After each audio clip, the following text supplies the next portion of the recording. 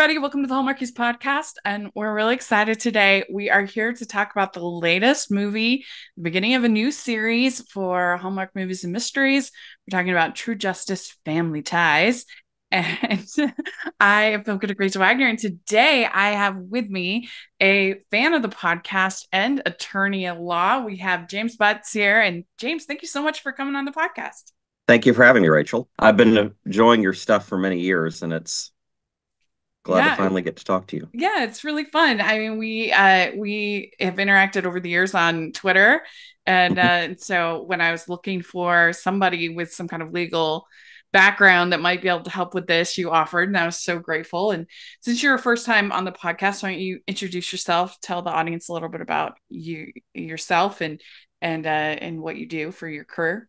My name's James Utz. I'm an civil rights and employment attorney in Birmingham, Alabama. I've been practicing for 16 years now after I graduated from the University of Alabama in 2007. And I do mostly these days, I do administrative work where I pour through a lot of the less glamorous parts of law, but it's fun. You get to wade through documents relating to Yeah. government misconduct, which was really handy when I was reviewing this because Oh yeah. I happened, but it was fun, Yeah. and I really have been enjoying Hallmark because I got into it several years ago. I was bored and was like, hey, wait a minute, the people behind Hallmark Hall of Fame have Christmas movies, and then Uh-huh. they and then they had that they introduced us to the more heartwarming movies and mystery stuff, which and I've Mm-hmm. been hooked ever since. Yeah. Well, Yeah. So you started fairly recently in the last like 5 or 6 years, you started watching Hallmark movies? about 6 or 7 years ago, I'd watched it Okay. off and on, but then they did Signed, Sealed, Delivered, Higher Ground, and Loving Leia Oh, as a double feature, and then it was that guy, over. yeah. Yeah. I can see those are two of my favorites. Mhm. Yeah, yeah. What do you love about Hallmark movies? They're great because they most movies they tend to focus on people who are from like very august and fancy backgrounds, and that's not most people I know. Mm-hmm. And so it's nice to have like more ordinary people. Mm-hmm. It's also nice because not everything has to be dark and depressing Yeah. and gritty because I deal with enough of that at work. Right. Yes. So getting away from that is lovely. Yeah. So do you have a favorite of the mystery shows that you have enjoyed over the years? My favorite, it's really hard to say. There's two that they're probably the best. Probably my personal is probably Martha's Vineyard, but if you ask me in Oh, the wrong okay. day, it might be Darrow and Darrow because those are also really good. Yeah. But Yeah, I really enjoyed Darren Darrow. I think it was almost at a sort of a different level than some of the others, but it like this yes. show was a courtroom procedural as opposed to a amateur sleuth detective show, Hmm. Yeah. which I And think I enjoy more. I think that with these Hallmark mystery shows, you can either choose to be like dark and gritty, or you can hmm like kind of lean into the camp a little bit more. hmm And I think the ones that lean into the camp a little bit more are more my jam. I yeah. think Aurora Tea Garden and Crosshill hmm Mysteries, as far as the amateur sleuths, Yeah. were my favorite. I kind of the one thing I like about some of the grittier stuff, like the appeal of Martha's Vineyard, is they have you can only watch so many jilted spousal killings, and Mm-hmm. sometimes just having a more detailed conspiracy plot that you get with money conspiracies. It's Yeah, just those can be those puzzles can be interesting, and yeah. those Well, and plus it's sometimes easier to it's just too ridiculous that like yes. is everybody in these people's lives like dying and they don't even like feel sad at all. Yeah, that's the nice thing about the ones that are set in slightly larger localities. Like that is one advantage Yeah. this series will have is Philadelphia is a big enough place that they can have Hmm. lots of murder without anyone questioning Yeah. how is anyone still living here? We'd like to take a second from this episode of the podcast to celebrate our sponsor of this episode, and that is the Hallmarkies Patreon. Do you love Hallmarkies podcast? Do you want an inside scoop into what happens on the podcast? Do you want early access to episodes and loads of cool perks? Now is the time to become a patron of Hallmarkies podcast. By becoming a patron, you get to access our patron Facebook group. You can request episodes or even be a guest on the podcast. And most importantly, any patron can join our monthly movie watch-alongs with stars like Paul Campbell, Natalie Hall, and more. It's as low as $2 a month to join in and become a special part of the Hallmarkies family. Please consider, and we will love you forever. Go to patreon.com/Hallmarkies. That's patreon.com/Hallmarkies. Let's dive in. Let's talk about True Justice Family Ties. It's a little, we can imagine that we're going to get more of these because it seems like it, True Justice, and then there'll be different names. But so far, I think Curious Cater's like the only one that we've gotten any sequels to of the last couple of years. We've just been getting all these one-offs, which is weird. That's my understanding as well, is that they keep, it's like they're trying, but they don't. Yeah, like we had the one-off with the family histories. We had the Sister Sleuths one-off. We had the Cut and Color one-off. We had Francesca Quinn. Yes. Yeah, and so the one with we had the one with Jodie Sweetin. We had Dancing Detective. I mean, we just had a ton of these ones. So I don't know what they're waiting for, because some of them it seems like Mysteries Lane. I don't know. It seemed like it did pretty well. So I'm not sure what they're waiting for, or what they need for all these pilots. Yeah, they may not know themselves, because I get the impression that they're wanting to do some kind of rebranding, but I don't know what they're trying to achieve. Yeah. Unless it's like they're trying to do they're trying to rebrand without a brand. Yeah. Yeah. And I feel that way, not just with the mysteries, but with the regular channel as well. Yeah. It's almost like that rebrand Harlequin did about 20 years ago, when they decided they were going to be upscale and literary, and everyone, and it flopped. And the only thing that succeeded was the one little experimental line that was for the younger versions of their existing audience that everyone poo-pooed, was the one thing that actually took off. Yeah. Which, like maybe they're just going through that phase. I mean, I guess maybe it makes sense. They don't have a CEO right now, so it's just kind of a mess. Yeah. But nevertheless, we got this True Justice Family Ties, and it's a law school student and her friends set out to prove her brother's innocence, but the only way to clear his name is finding the real killer. And this stars Catherine McNamara, Markian Tarasic, Nikki DeLoach, Ben Ayers, the list goes on. And it's written by Nikki DeLoach and Megan McNulty. And overall, what did you think? Did you think this was a decent pilot? It was for a pilot, it was fairly decent. They made it came very close. With just a few tweaks, I think it could have been spectacular. But some of those may have just been things they had to do a pilot to get to where they wanted to set up everything else. But I think it was just a few tweaks. It could have been so much better, because it just like a few hours of research. I came up with a couple ideas that just surprised me that they didn't think of.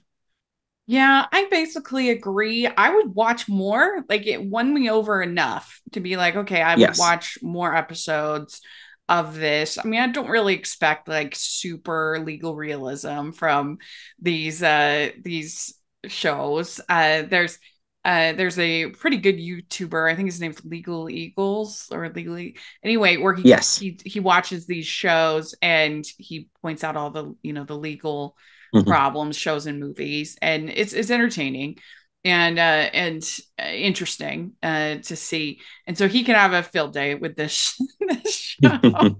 Yeah. But I liked the casting enough, and I thought that they all kind of worked well enough together that I was willing to sort of forgive so much of it that was ridiculous. Yeah. And so much of the plot was just like none of this would be admissible in a court of law. None of this would be allowed. Why are they the only people that seem to be investigating any of these things? Like nobody, because at least in the amateur sleuth stories, there is a detective who is looking at Yeah. these things, and especially once another person ends up dead, then Hmm. there's not a single detective who's like involved and is Yeah. aware of what's going on. And the biggest problem that I had with this movie is that there was no reason to have them be students.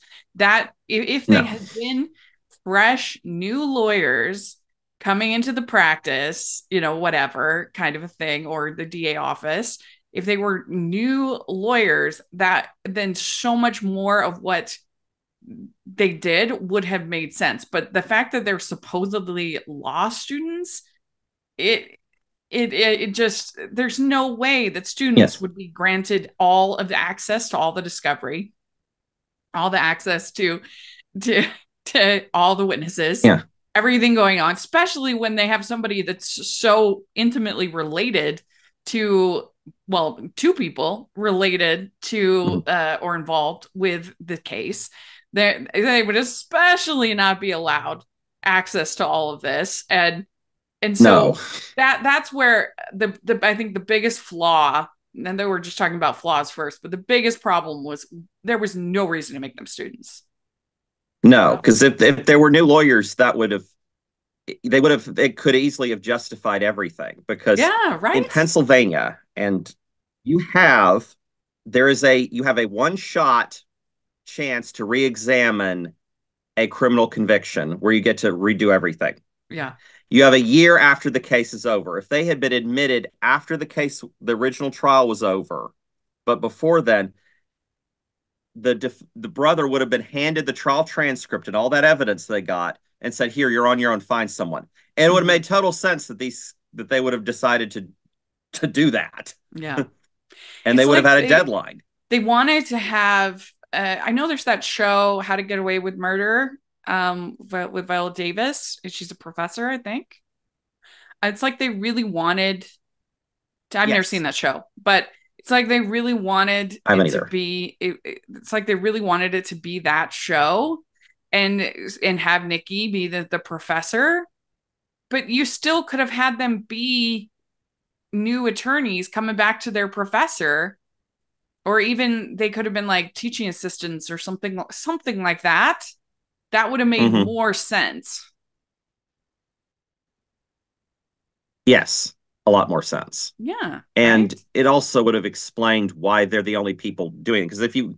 Because once the case was well and truly over, there wouldn't be anyone. The guy would be on his own, and Mm-hmm. they would have the power to do all of this stuff. Because if they were filing a collateral attack motion, the judge could subpoena all this evidence that they're having trouble getting, and they could Yeah, legally get it.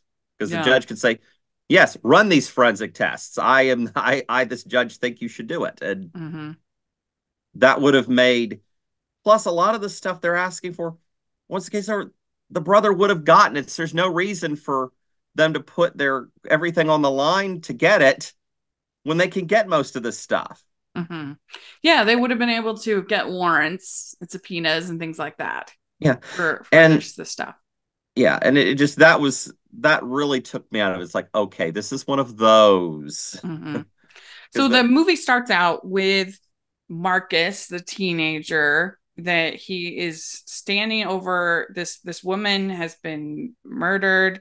He's standing over her body and he takes her necklace. And we he was never really called out for that by anybody. That so instead of like trying to help the woman or whatever, Hmm. he takes the necklace, Hmm. and he starts to run, and then he gets chased down, and I mean all he would have had to have done is just be like, somebody needs to help this woman. He's Yeah. not a suspect at all. Yeah. Well, and if he hadn't taken the necklace, he wouldn't have gotten automatic life because Pennsylvania only allows that if it was because it was a robbery. Yeah. I Yeah. So, I mean, I don't, like, of course he was suspected because he was literally with the body and he was taking the necklace and Yeah. not trying to get help for her. So Yeah. it was interesting. That But was he, he's captured, and, but then immediately the big class discussion is about human error, and which was kind of, again, kind of funny because of course they're going to suspect this guy that's literally mhm. standing over the body and not trying Yes. to get help for this woman. Yeah, that is not the kind of thing where human error normally is discussed in law schools being the kind of thing that witnesses make mistakes. They do make mistakes, but Mm-hmm. that's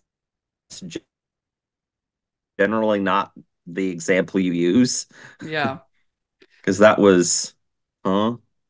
Plus Yeah. also just the way they were talking to each other.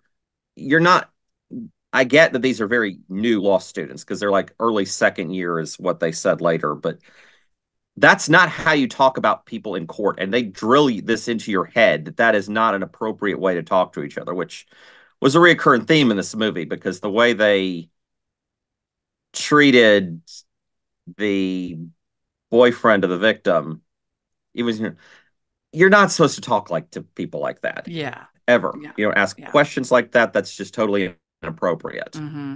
Well, and then the And big a thing second, that courtroom procedurals always get wrong is that, I mean, this didn't have any jury time really, but mm, they courtroom procedurals they almost always get wrong is they have the lawyers go up to the jury, which you never have. no, You have to never. stay behind the table. Yes. but but yeah, so they get in a little spat, her and Markian, and he's the girlfriend, he's the boyfriend of the woman who was murdered. She's the sister of the the boy who's just been convicted, and so yeah, I mean they're gonna come into blows with each other. But I thought they were pretty good together. I liked them as a match. Yeah, they did seem to have a when there was an artificial just tension, they were great together. Yeah, And I think I wish they'd gotten to have more time doing things together because that was one of the highlights of the movie, for me yeah, at least. yeah. And I thought that the kid who played Marcus, the teen, I thought he did a pretty good job showing like getting a panic attack and all of that. He It was did. He did a good job with his acting. And so he's convicted,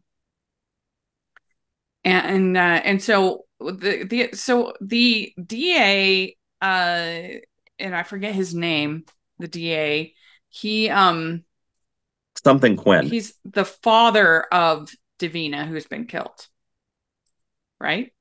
No, it's the DA's friends with the dad of Oh, just because friends.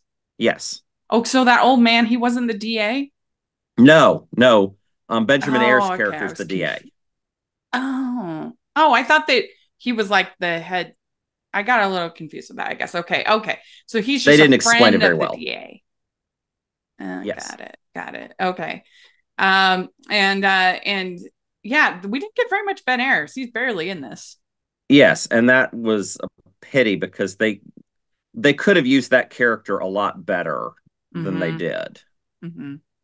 Because he could have smoothed over some of the difficulties that they Yeah. faced, and it legitimately particularly in Philadelphia, that would be the DA's office is the people who would have cleaned up most of these messes. And they take that more seriously than the average DA's office.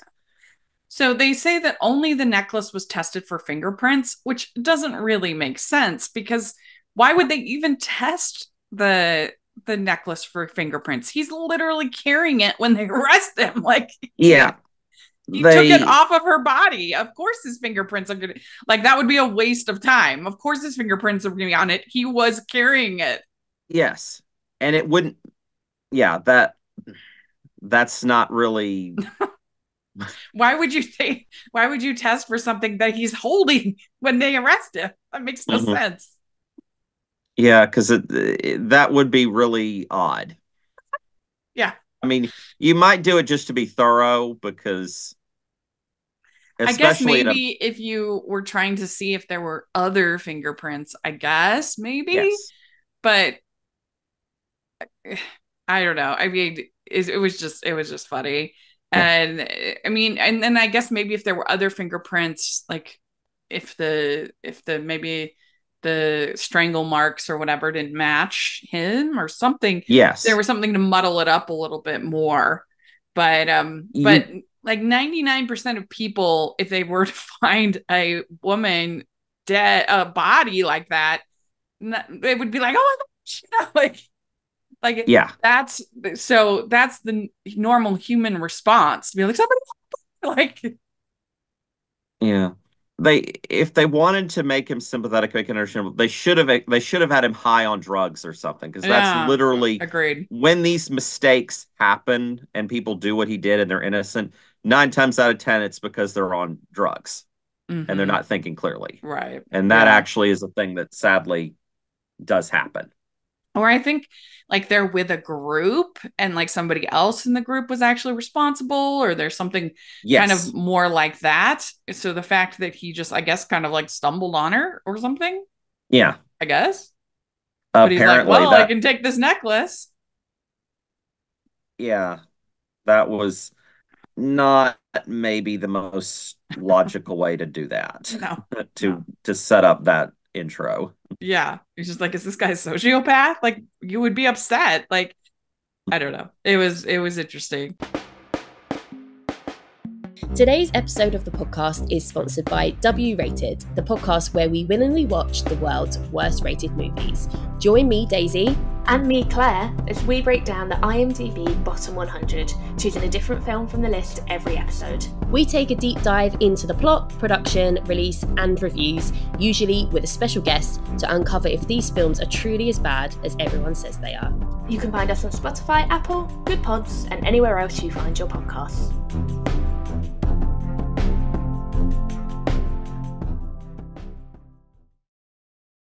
Access to discovery. And again, there's no way that students would be allowed access to discovery. Like, I don't think just like anybody is allowed like access to evidence and discovery. Yeah. The only way they could have gotten it, the only way they could have legitimately gotten it is if the case had been over and it would have all been had to be given to the brother. And the brother could have given it to them, and that would have worked. Which brother? Oh, you mean to the defendant? To the defendant. Oh, did they? Okay, yeah. Yes. Right. The defendants get everything at the end of the case. It's all in a transcript that they're at the end of a case. Once the public defender's done, and they would have to do post-conviction remedies, they're given, here's everything. Go, good luck. So he would be completely on his own with no resources. But he would have that, and he could give it to them. Yeah. But he would have no lawyer at that point. And so it would make sense that they would. So then, like, they go through all these things to get Eli to give them to go to the DA to get the evidence so that then they can test the evidence. And they're really not supposed to give the evidence to people like that. But they do anyway. And then they start doing all of the testing, and they find prints on Davina's watch. That's like a big woo. Yeah, no. So then they have three names come up that are possible suspects that they have. And did you think that any of those three were going to be the actual murderer? No, No. I was confused. I was thrown off by one red herring later, but not any of these people that did remotely buy it for a second. It was just Yeah, I made no mean, sense. they really tried to sell that this Teller guy was the the big red herring was the big Hmm. that he's like a bad man of business, he's a jerk, he's having an affair, all of those things. Hmm. Yeah. Yeah. The problem is he's ironically the one person that a bunch of law students could have investigated.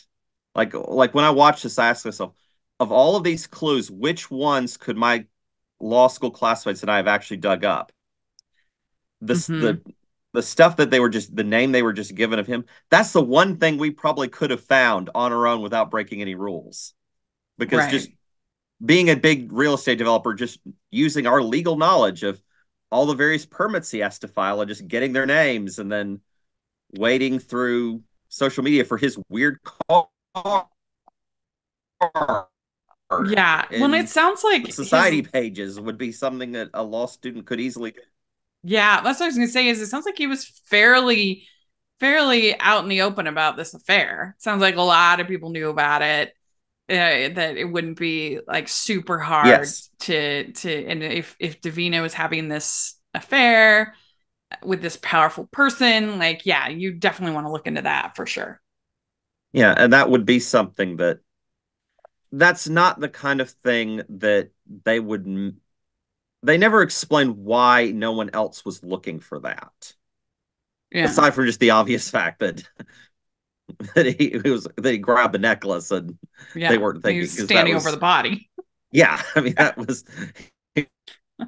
Um, yeah, and the uh incredibly the minute they introduced this wife which character, which I was a little, I felt like at certain points in the movie they called her Mia. I was like, who's Mia? And then they called her Rachel. So I'm not really, I was a little bit confused about that.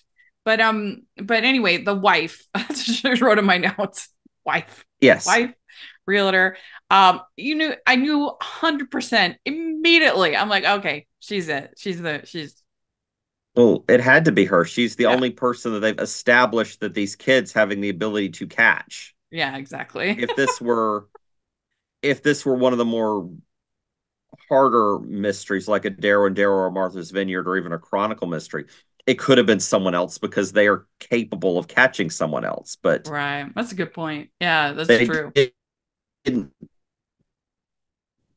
give you, but because they didn't lean into the legal, any of the things that these people learned in law school, which is the thing I was waiting for, is these people are in law school. They are probably one of the few times in their lives where they're actually going to spend time studying like the nitpicky, weird laws that most people don't, even most lawyers don't pay attention to about weird various records that are kept about various things. Yeah. And they never used any of it. Yeah. Oh, especially second I was year. Isn't that waiting when for you do the most of that kind of? that's when Yeah. you're taking corporation law, Hmm. all the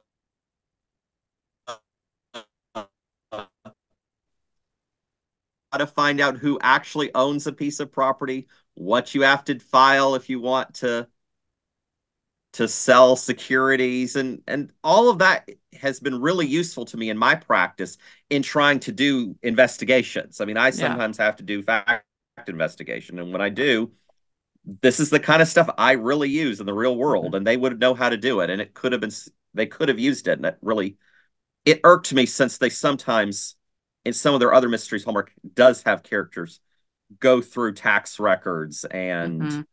security camera footage and some of those things that really would work. Yeah. What I think worked better than honestly our two leads was our co-lead, our supporting players because they were like Liam, I thought was probably the best character in the whole Yes. movie because I mean he was an existing detective.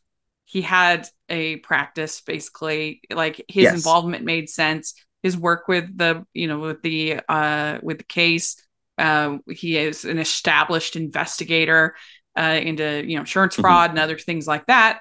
So like, and I just thought that he was funny, and Alexander Nunez is the name of the Mhm. actor. I don't know him, but I thought he was really good, and I think him and Sarah Yeah, bantering back and forth was really fun, and so I it think was. that was the surprise of the movie. Yes, I was not expecting that, but he was very charming, and I could see where they're going with it. And it actually made it made sense that he could do some of the things that he did because it Mm-hmm. worked. Yeah. And he's clever and interesting, and he can, and all the things that most of the stuff he did, he actually should be able to do. Right. That's when yeah, I agree. I agree. So I look forward to seeing more of him. I think that, like I said, him and Sarah were the highlight. They were fun. He kind of had a little bit of like Donald Glover vibes, a little bit to me. Yes, that you're right. Yes. Mm-hmm. He was good. And so one of the possible suspects is checked off right away because he was in a victim support group on Wednesday night. Has an alibi. Check off, and then they check the other guy off, and then the big suspect, this this teller guy that they spend quite a bit of time on, they he ends up turning up dead. And so yeah, so that, I mean, that you even knew even more that of course it's going to be the wife, like obvious. Yes, because there's no one else. Well, we didn't know anyone else. There was no other suspect in existence at this point Mm-hmm. because Yeah. every other, or at least that we'd met. Mm-hmm. So we find out that this older man that I thought was the DA, I I guess. wish we'd more people. Yeah, yeah. So we find out that he had motivation for killing this teller guy, and but they have this whole scene, and he says, "You aren't your brother, you're nothing like him."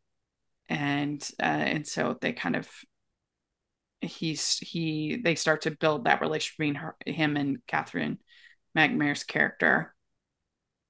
And this is where Yes. I said they should have just been young lawyers. Students don't, this doesn't make sense. No, No. it doesn't. If they had to be students, then they needed to be third years doing what's called a third year practice internship where they actually would be handled cases under supervision. But 2Ls, A, can't do that. And three, Mm-hmm. there's no way that something this sensitive would be handled by third years. Mm-hmm. A newbie lawyer, sure.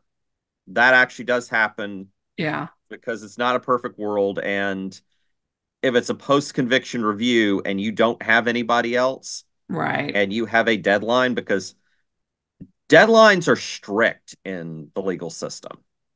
And if you miss the deadline to get the new evidence in, which in Pennsylvania are really strict, Right. you're really out of luck. Yeah. And Yeah. I was kind of hoping we'd get the calendar of them just having every day of just marking down the days until we're out of luck and we can't get my brother out. Because that Yeah. it would have made things so much tenser if they're pulling sheets of paper that number of opportunities is dwindling and dwindling Mm-hmm. and dwindling. Yeah, especially once Teller is dead, because at that point, then not only is he gone and is gone as a suspect, but any access to anything that he knows and Mhm. any information he would have would also be gone. Yes. Mm-hmm. And so yeah, I agree. And they said, well, why did you turn out so much better than your brother? And I guess this is supposedly their explanation for why he didn't get help or why he stood over the body. And she says, trauma is a wild card. You fight, you fly, or you freeze, is what they say. Yeah, that I wonder if maybe there was more there, but they had to cut it for time and they Mm-hmm. just cut more than they should have. Mm-hmm. Yeah. but that Yeah. was weird. That's fair. And so they have the big teller that it was the suicide was staged, which they find out immediately, and he is murdered. And then we also find out the teller's prints are not a match for Davina's watch. No, Mm-hmm. you can't get, there's no way they could have gotten those prints run without a court order, certainly not on that timetable. Mm-hmm. Yeah. That was So then we find out that I guess Eli was in a big fight with Davina, and then she admitted that she was in love with someone else, and so then she gets really mad at Eli about this. Like, you didn't, why didn't you tell us this? Like, why is he even involved in this case at all? Like, he's a like the last person that you want involved in investigating this case is the boyfriend of the victim. yeah, that was I just Talk about trauma. I mean, yeah, that would but that was just something I had to roll with. yeah, I mean, I didn't really quite get why she was so offended that he, like, how dare you lie to me about this, when she didn't really even ask him very many questions. No. Well, that was for me, that was probably the most irksome thing about this movie was just how so turn on a dime irrational that well it's not Yeah, they would turn on a dime between being very supportive and then just incredibly hostile, and they didn't yeah. How transition it dare very you? well. How dare you? And they needed they never explained why, and they never I get she has they explained very clearly she had issues with him just for reasons that were never they alluded to but never satisfactorily explained. Mm-hmm. But Yeah. she's this obviously very wants so much to protect her brother, and this does not seem you either she needed either commit to he's helping or he's not, Mm-hmm. and I just didn't especially see if why you're she this was so desperate. like outraged. I mean, I guess when I just didn't see why she was so outraged at him when she didn't even really ask him any questions. Like, this seemed like a detail that, Yeah, I well, mean, no, because he hadn't told her that he'd had a fight with Davina. That would almost seem like, given the state of their relationship and that Davina's having this big affair, of course he had a disagreement with her. Like, that to me was not like some, like, oh my gosh, how could you keep this incredible huge thing like away from us? It seems like it was almost go without saying, yeah, of it course. didn't make sense. We'd like to take a second and thank our sponsor for this episode of the podcast. It's the Hallmarkies merch store. Are you looking for that perfect gift for the postable, hardy, or Hallmarky in your life? What about getting that t-shirt or hoodie that will help you stand out at your next holiday party? Now is the time to check out the Hallmarkies merch store. Full of festive designs by artists like Jessica Miller, Carrie from Hallmark Comics, and more. You can even have more than just shirts, but totes, cell phone cases, notebooks, mugs, and more. And it isn't just Hallmark. We have designs for Anna Green Gables, Man from Snowy River, The Nanny, and more. Every purchase at the merch store goes to help support the podcast and allows us to make the great content you know and love. There are frequent sales, so go to tpublic.com/stores/hallmarkies or see the link in the description.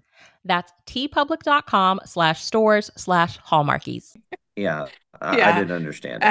And so then she's like talking to this guy, this guy Frank, and then she hears on the phone it's this guy's fingerprints that are on the watch and everything, and so he killed Teller, and we think for a second, oh, did he kill Davina? And I didn't, but no. So yeah, his fingerprints are, so yeah, this guy Frank, his fingerprints are all over with Teller and everything, and so he killed Teller. He's angry at what he did to uh that that wait, is this guy Davina's father? Dad. Yeah, yeah. Yes. Yeah. So he's really angry about this what Teller did to his daughter. He kills Teller. And it was a pretty good scene because she gets the call and saying, "Oh, it's his fingerprints at the crime scene," and he's right behind her when he gets. Oh, it So was the best scene in the movie. that was pretty effective. Yeah. It was very effective. It was like it was one of the best scenes that Hallmark's had in a while in their Yeah, it was mystery, at good. least. and and so then they set up this whole stakeout to try to catch the wife because she was definitely, it was again obvious that she was the one. And so they have this whole like meeting where she was gonna buy this place or whatever, she's real estate, and they have it all bugged and whatever, and she confronts her about Davina. Kurt wouldn't do it, so I did. She grabs her neck and and so yeah, so she's guilty, guilty, guilty. Yes. And then we find out that Marcus gets dismissed. Although I would still think that he could probably have some I would still think he could be found somewhat criminally negligent for taking the necklace and just standing there. Assuming she was dead when he got there, which it looked like to me, he would be guilty of some degree of larceny, depending on how valuable the necklace was. Yeah, and isn't it like, don't you have some kind of like responsibility to like not playing with a crime scene, but like, I don't know, it just seems like didn't you have some responsibility to help somebody like that? I guess not, but that's a complicated question. Now, but I got the impression that she was dead when he came upon her body, which would obviate those issues, because you don't have to help someone if you can't do it. You're not obligated to do it, and so the prosecution might not want to have Good Samaritan laws and stuff that protect people, but still, I don't know. But anyway, he's let go. We forgot that he was like beaten in prison. Like he had like a black eye and stuff. Yes. Like, oh. And they announced that we're the team of justice warriors. She's offered the big position at the DA. She's turned it down, and she's going to be part of the conviction integrity unit. So those are teas. And that's why I sort of was forgive some of the problems with this movie, is I think it was I think the movie was partially written backwards from who did it and from that scene. And a lot of the mistakes, the legal weirdness they wanted it to be the wife. It seems like they wanted the wife to do it. Yeah. And it's really hard for law students to, without doing something sketchy, catch that kind of case when no one else did, as opposed to a money crime where you actually could do it. Right. And they wanted, and some of this is the story of how these law students become whatever they're going to become in the next movie. Yeah, and so then he's like, "I'm sorry I didn't tell you about the fight with Davina," and he apologizes and he says, "I'm going to do my best to be the man you believed in." That's a good line. Yeah, that needed more build up than we got. Yeah. But it was I thought a pretty swoon worthy line. It was. The chemistry and the charm was there. Yeah. And that made this movie better than it otherwise would have been. Agreed. Yeah. One thing you had mentioned on Twitter is that we were chatting. You said that one of the big mistakes they made was skipping the sentencing and post-trial stages. Why do you think that was a big mistake? While they are very truncated for this specific type of murder, because I did look them, you have in Pennsylvania, like in most states, there are procedural things that happen after a case is over where you just make sure that where you can object to things and get stuff on the record before an appeal. This is a stage in a case when getting new evidence in is light years easier than it will ever be ever again. So you would have this deadline where these law students or these young attorneys, if you do this properly, they would have a window where they can supplement the record and they would have access to subpoenas or they could ask for them. But if you miss your window, it's almost impossible to ever get it again unless you can have a ridiculous amount of political pull or public attention. And I just had this image, if you could show them working to do this frantically against this hard deadline where they have a chance, but they have to meet this deadline. Yeah. That it could get really tense. Like, are we going to do this in time? Are we going to can we get this done? Any small setback could then become a huge, scary thing because even if it's normally something you could fix, is it going to be done in time? Mm-hmm.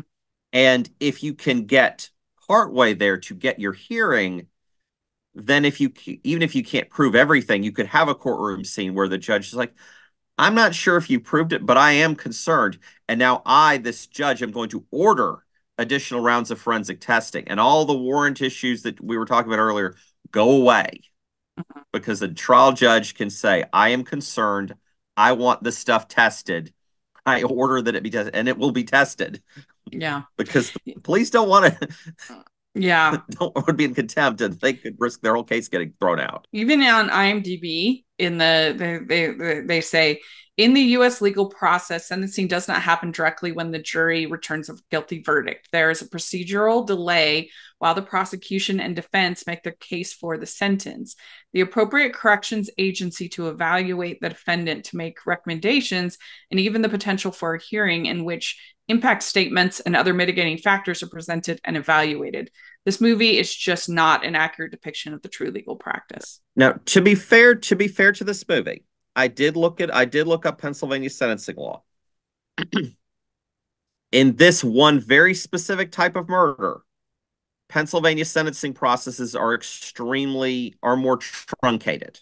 Because it's not like capital murder where they have to go through even more because the death penalty is involved. And obviously death is something that the government, and because there's almost no discretion for sentencing in this type of murder in the course of a robbery that there would be for other types of murder. Yeah. That wasn't as unrealistic as it would have been if they had picked any other state. I agree with you. It would have provided like a timeline. Yes. That would have added to the suspense because they've got this thing. They've got to get everything done before the sentencing. And so that would, especially if he's getting like beat up and stuff. It also, the other thing it would have given them is they would have had probably the probation department would have been looking at everything. Mm-hmm. And if the probation officers started getting suspicious that maybe there was something hinky, they could have not been the anonymous source for all sorts of things. And they would have the ability to do all sorts of things because they can, because they would have to have the right to ask for, hey, police, let me look at everything because I have to do this report to decide how long a sentence this guy's going to get. And that's not a request. Mm-hmm. I think, though, the thing that's like most important about, because a lot of times pilots of shows, they get sort of some of these technical stuff kind of like wrong. And yes, a lot of times they don't look like the best. But I think what you have to do when examining a pilot is you have to look at the bones. And are the bones there? And I would say that in this case, the bones are there. They have, they not only have like two very attractive and competent, good actors as far as your leads of Marky and Catherine. They were good. They had chemistry together. They bounced well off each other. So I think that was good. And then they had the maybe even more compelling secondary characters with Liam and Sarah. Sarah being sort of the nerdy forensic person, Liam being the investigator, really, funny and well done. And then you even have Nikki and Ben kind of your like if you were going to say Law and Order, kind of they always had sort of the DA that they would talk to, and kind of get advice from. Yes. It on Law and Order. So you've got them kind of in there, and so all of those bones I think is good, and I got the impression that if there is going to be a next one, like either they'll be finished school or almost finished school. She's talking about this internship and this justice justice warriors and everything like that. If it was going to be me, I would say the next one, just have them be completely done with school, have that be a non-issue, and then they can still go back to their favorite professor Nikki for advice or whatever. And if they're also representing people at one of these collateral reviewings, all other issues go away. This is very easy. Once they get what obviously they're going to, most of the problems with this script go away. Yep. Because because they would be able to, if they're filing a 2255 action, which is what's you can do everything they do legally. Right. Yeah. So even though I was rolling my eyes quite a bit, I thought it was pretty silly of a movie. I would say I'd be looking forward to another one. I think that there's potential here. I think there's stuff they can do with it. And so I'd encourage them to make another one. Keep going. Yes. It would be nice, especially if the one other thing I would hope they would do is if they could differentiate a bit more what some of their, particularly what the two leads did. Because it was nice to have someone who went off and did the forensic stuff.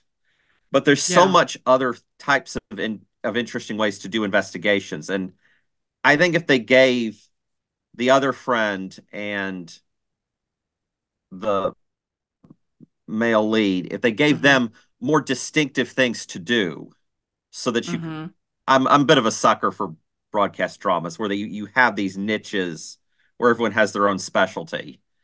And I think they could develop that a bit more, but they have time and they could easily do that because they'll have had time to learn and grow. And I think that they could have fun with them all, just sort of part of the Justice Warriors idea. It was fun. Yeah. So there's potential here. I mean, I'd probably give it like a 3.5, 3.25, something like that. Crowns. Yeah, I'd probably give it maybe 2.5, 3. Yeah. I mean, I was still in general entertained, even though it was silly. But yeah, something like that, 3.25 crowns. So let us know if you're listening what you think of this movie, what you would give it, and what you thought of the clues and the some of the legal accuracy on display. We'd love to hear in the comment section or on Twitter. And thanks so much for coming on and doing this. This was a blast. Oh, it was fun. Thank you so very much. I really appreciate this. It's been fun. So if people want to follow you on Twitter, how do they do that? My Twitter handle's BEAUBUTTS 84185. Great. And we'll have that in the description. People can follow you. And yeah, again, let us know what you think of all the things we talked about. We'd love to hear your thoughts. And please, if you are listening on iTunes, please leave your ratings and reviews for the podcast. That really helps us so much. And you can find me at Rachel's Reviews, all of our social media, iTunes, YouTube, and on Rotten Tomatoes. Check that out. Also, make sure you're following the podcast at Hallmarkies Pod and Hallmarkies Podcast, all of our social media. If you're watching on YouTube, please give the video a thumbs up, subscribe to the channel. We appreciate that so much. We also have our Patreon group, which is the biggest way that you can support us. And we sure appreciate that. We have watch-alongs. It's so much fun. And then we also have our merch store. You can get tons of fun Hallmark inspired merch. So check that out. And thanks again, James. And we'll talk to y'all later. Bye, everyone.